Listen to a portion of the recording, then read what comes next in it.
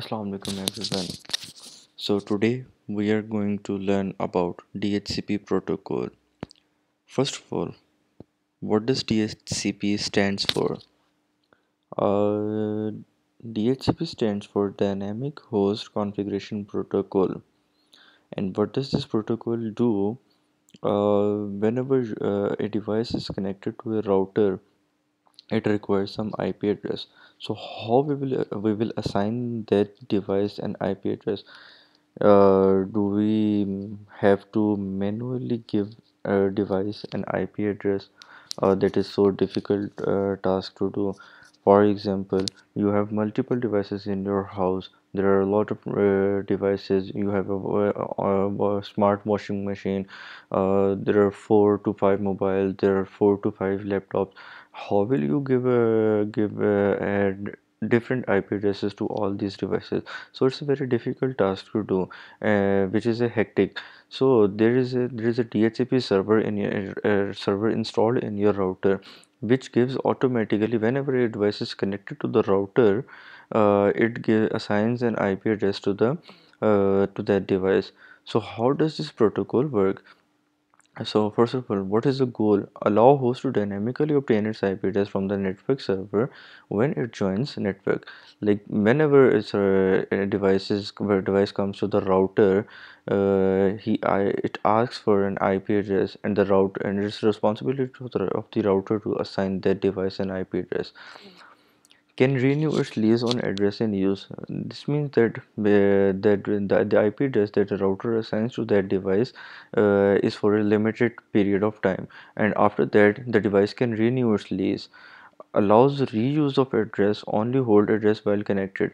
This means that for example, if we manually assign some device an IP address, it will be booked for such period until we don't reach that IP address.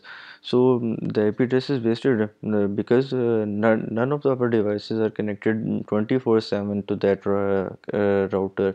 So the IP address has been wasted. So what does it do? It allows reuse of address. Like if someone is not connected to that router, it will assign that IP address to some other devices. Support for mobile users who want to join network. For example, when we use mobile phones, we just come and connect to the Wi-Fi, and it is very easy to join the network through DHCP protocol. Now the question is, how does DHCP overview protocol works? So for this, we will see this animation. Suppose this is a client and this is a DHCP server, and here is the address of the DHCP server. Now whenever a client or devices comes to the router, it doesn't know where what is the address of the DHCP, so it will broadcast all the devices connected to that router. So it will broadcast, is there a DHCP server out there? And you can see that source address is 000 because it does not have yet any IP address, and the destination address is all F bits, like it's a broadcast, and 67 is the port number for the DHCP server.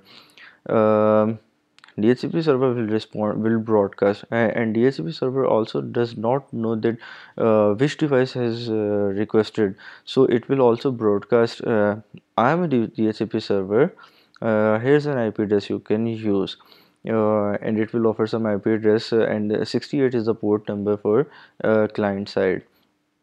And how does it track the client? Because if two devices simultaneously access the DHCP server, they are distinguished by the transaction ID.